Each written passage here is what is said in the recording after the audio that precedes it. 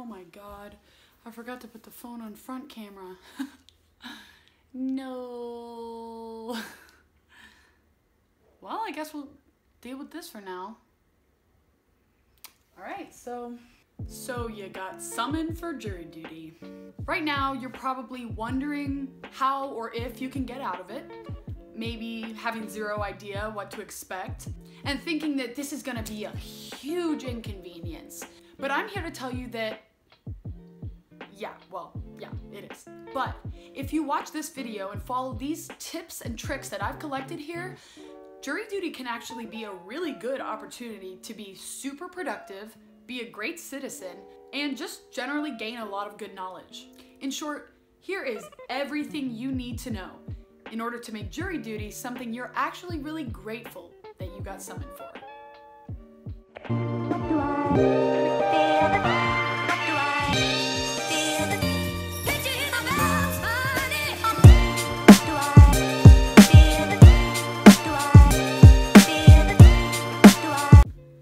So I want to start with what to bring, okay? On the first day at the very least, when everybody's in the assembly room, you might end up having to sit in that room and wait to be picked or like called in, which I'll explain later, for up to 8 hours, okay? I know, a lot of the people who were there yesterday when I went in were like, you know, even like 30, 40, 50-year-olds were like, I had no idea we'd be here for this long. And I was fortunate enough to have been tipped off about that, just like you guys are being right now. And so I came with a lot of good material to keep me occupied for 8 hours. So what I recommend you bring to at least your first day of jury duty is snacks. Definitely bring snacks. They have vending machines usually, but that costs money. And if you have, you know, some crackers in your house, chips or fruit or whatever, granola bars, you know, things. Okay, let me not shake the entire world. Granola bars or whatever you might have in your house. Honestly, bring that stuff. Be prepared because you will be sitting in that room for a long time and you get hungry very easily.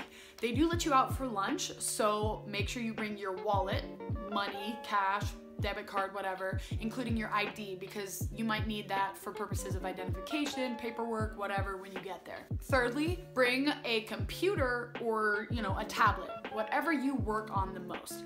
I brought my computer and oh my goodness, I mean, I had to be there for the full 8 hours the first day and I got so much done. A video I posted a little while ago, this one, I actually got done like just in the first half of that day and was able to post in that day, like editing and stuff, just because I had so much time sitting there at that table just working, sitting there waiting to be called. So bring your computer, bring a tablet, bring your phone for sure, whatever you think you can be most productive on. On that same note, bring books that you want to read because you can't really use electronics when you get called up into the place where they start questioning people. I didn't actually get picked the first day to do that, so I don't know exactly what it's like up there, but I know that you can't use electronics in that room typically because sometimes they interfere with the court equipment, and so you might want to bring a book to read in that case. Because you have to turn your phone off and stuff, and obviously computer and tablet would probably apply for the same reason. So have something, you know, paper wise that you can work on, like if you have sheets of homework or something like that you need to do, or a journal. That's also something that some people might want to work in, like if you have to-do lists you like to work on, or bullet journaling or whatever. Bring chargers for everything, computer, tablet, phone, whatever you're going to be bringing electronic wise. Make sure you have chargers for that because again, you could be in there for up to 8 hours and some things have really crappy battery life and you're gonna want to not, you know, have a dead phone on the way home just because you forgot your charger. Headphones, headphones, headphones. Make sure you bring headphones because you're in this big room, it's a lot of people. People are talking, sure, but no one wants to hear your YouTube video. No one wants to hear me editing like the same sound loops over and over and over as I'm trying to split clips and stuff. Nobody wants to hear what you're doing, so make sure you bring headphones for your computer and phone. Well, you know, only if your computer uses like different headphones like mine does. Bring water with a screw-on cap if you're one of those people who likes to always have water. I forgot a water bottle the first day and I was so pissed because I just kept having to go up to the water cooler and get little cups, and that just gets annoying. So make sure you bring a water bottle with a screw-on cap. If you have like a Nalgene or something like that, that's probably fine, plastic. But I don't recommend bringing a metal tumbler for coffee or water if you decide to bring coffee, because you're most likely gonna be searched, and a lot of times they will consider like this hard metal tumbler to be like considered a weapon. So, you know, that's a give or take there. You might have to leave it outside of the front, and that can be annoying. So just be safe, bring like one of those plastic.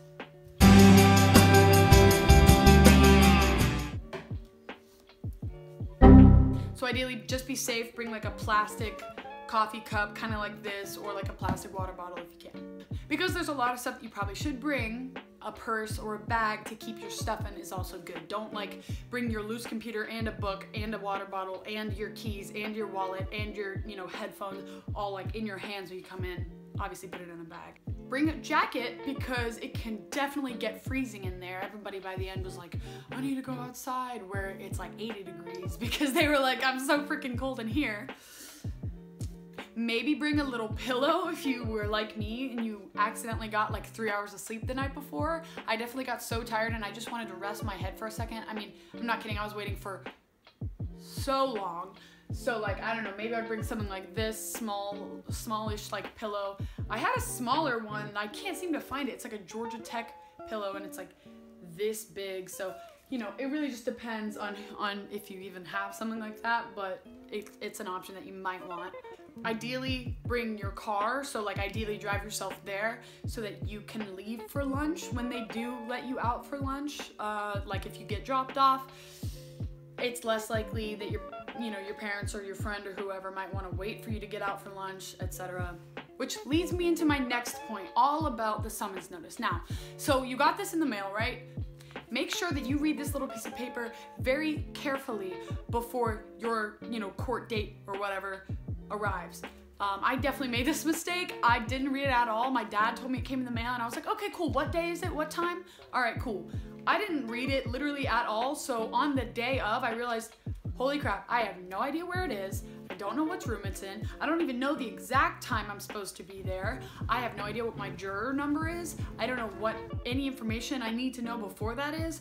And it turned out, I had to like fill out this form beforehand, and it was in a different place than I thought it was gonna be. Like the courthouse was in a different place. Turns out I thought I had to be there like 15 minutes before I actually had to be there, which was not so bad of a thing because I definitely would have been late if I didn't think that. So it tells you really important stuff like a point of contact, and if you have to fill out any forms or paperwork beforehand, that can make the process a lot easier when you get there. So yes, make sure you read that summons notice carefully, and also bring it to the court day because it has important information like your juror number, like what specific number you are in the line of the people who were called or for assembly. All right, what to expect. I'm not gonna tell you how the entire process goes because every single county process is different, but almost everywhere you all sit in this assembly room, this large assembly room, where there's like, between maybe 100 and 200 people there. There's probably about 200 people there. You all kind of arrive, everybody gets checked in, and then you have like an orientation for about like 30 to 45 minutes at the beginning. Then they do like a roll call, and then they'll start calling you guys off to go like basically get questioned by the judge and by the attorneys to see if you are going to end up sitting on a case, and that's when you get picked. You might end up sitting in that big assembly room with the 200 people for the entire 8 hours that they do this process. And I had to do that on the first day. And that's why I'm so grateful that I did bring all this stuff, even though the guys at the front who were checking me kind of laughed at me. They were like, dang, are you moving in? And I was like, might as well be, you're keeping me here for 8 hours. So, and I ended up having to do that. So it was perfect timing. But yeah, I think most of the time these jury summons last for about a week. So the cases that you might do 1 to 3, maybe 4 cases in the week. And sometimes it'll be like 1 to 2 cases a day. And oftentimes these are gonna be small state cases or maybe civil cases. So like fights between neighbors, misdemeanors, possession of marijuana under 1 ounce, or DUIs, things like that. Hopefully you don't get any criminal cases. I don't know how the process works for that. So I'm sorry if that does happen to you. like my sincere condolences, because that can definitely be hard on a person. But yeah, you're probably just gonna get things like a person has a problem with a business, or like misdemeanors, or like whatever, so smaller stuff like that. So here are my suggestions for conduct and kind of like typical conduct. So they give you this time. Mine was 8:15 a.m.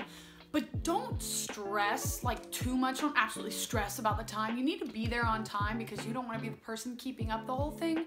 But people were definitely still trickling in 15 to 20 minutes later, and I was like, and they were like adults too, and I was like, okay, all right, so maybe it's a little less stress than I thought. It's not an AP exam or like a job interview. So they do start about 15 to 20 minutes late typically, so don't worry about that, but try to get there on time. And on that note, I actually suggest getting there on time, or at least actually early, because you want enough time to find parking and to make sure that you know where to go, because the courthouses can be different. Sometimes it can be a really complex building with a lot of floors.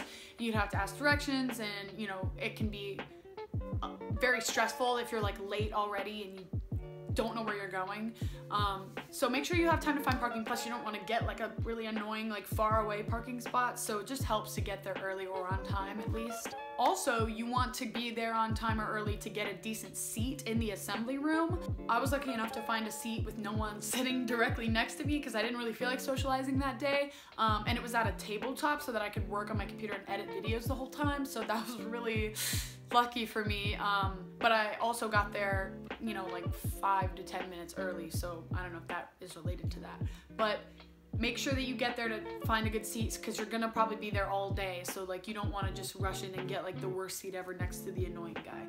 On that point, like when I was there was this really obnoxious dude behind me, like 2 rows behind me, and he was just talking literally the entire better part of about 5 out of the 8 hours that we were all sitting there. He was fortunately one of the last people in the room too, so he just talked and talked, and I was like, oh my god, I'm so glad I have headphones.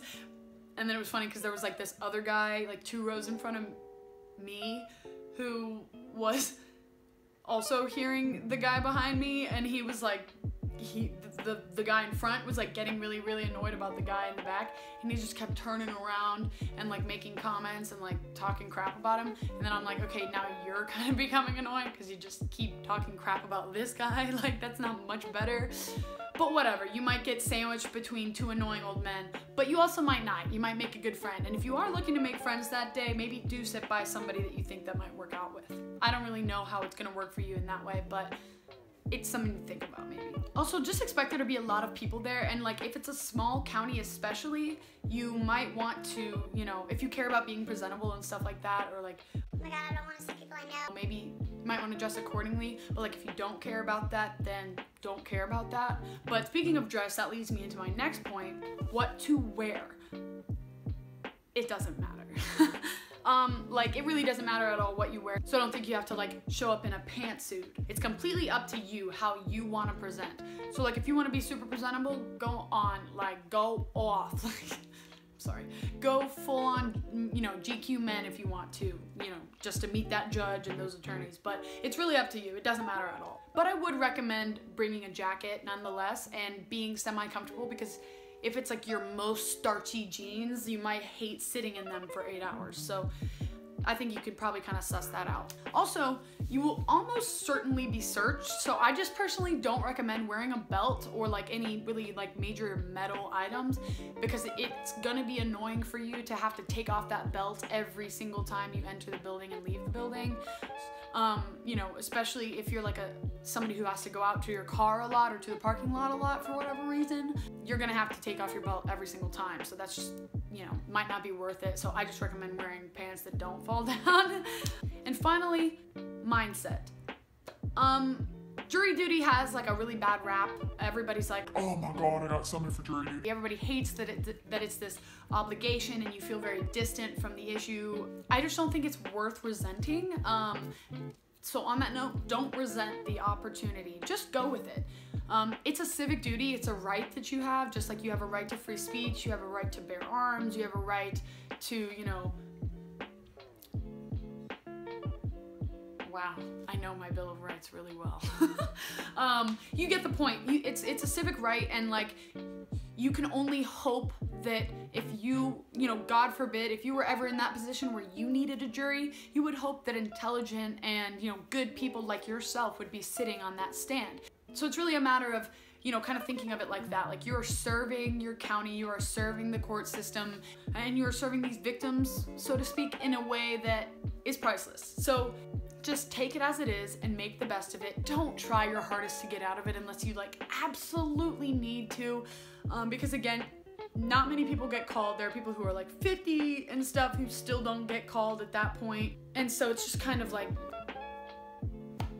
you have an opportunity, why not make the best of it? So make your day super productive. I got so much done that day, and I literally was getting paid to sit there and do nothing, like edit videos and stuff. And that was wonderful, and I actually really relished it. And now I get to go back in again and see if I have to serve and like sit on a case. So it's just, try to have a good mindset about it. Try to take it positively, and your life will be better. You won't feel like you skipped out on something, plus you won't have wasted that time. And finally, other important questions and information, referencing back to something I just said, you will get paid as far as I'm concerned. I've never heard of a jury not getting paid, and I think that everywhere they pay you at least like a small stipend for each day that you come in. So for me, where I served, it was like $25 a day. Every time you walk in the building, it's $25. So regardless of if you're in there for like an hour and a half or if you're in there for the full 8 hours, you will get paid $25, which is more or less good, but it really just covers gas to get there and back, and also the lunch that you'll have when you go on your lunch break. So like for me today, when I had to go in at 2 p.m., I wasn't gonna have a lunch break, but I would still get paid $25, so it's kind of cool. But yeah, so that's all the information I have for you guys today. I still have more days to serve after this, so I'm going to probably keep updating this video with a little bit more information after that. But this is mainly what I've gathered on this first day or two in the process, and like, I really hope it helps you guys. I hope you have a better experience than a lot of others do when they go in unprepared, but now you have all this information, and I really recommend you follow it, because hey, why not make it a better experience than it has to be, you know? So yeah, we love a good civic duty. I want to say hallelujah for the justice system. Actually, I'm gonna take that back. Not so sure about that one yet. Hallelujah for my new setup. It's kind of cute, and it matches my like new AVI pic, which I'm gonna put probably above my face right now because it probably looks better than my face looks right now. And if you like this video, if you want more videos that use psychology research, entertainment, and happy vibes to enhance your human experience, subscribe to this channel, Haleigh Speaks, because I'm going to keep giving you guys advice, tips, tricks, entertainment videos, whatever I can from my life and my knowledge and my way of being that can help you live a better, happier life. So yeah, go ahead and hit subscribe and like this video if it helped you, and if you feel more prepared and less worried and nervous about this experience that you're about to do. And yeah, and leave a comment below about your jury experience, if you've ever had one, or you know, if you watch this video and then you're nervous, you know, how you're feeling about your jury experience, whatever, leave a comment. Thank you guys so much for watching. Hallelujah for Five Below, where I got almost all of these decorations, and hallelujah for you guys, of course. Thank you so much for watching, and thank you for your service. It's 8 o'clock. This is what the gypsy said. The gypsy cried.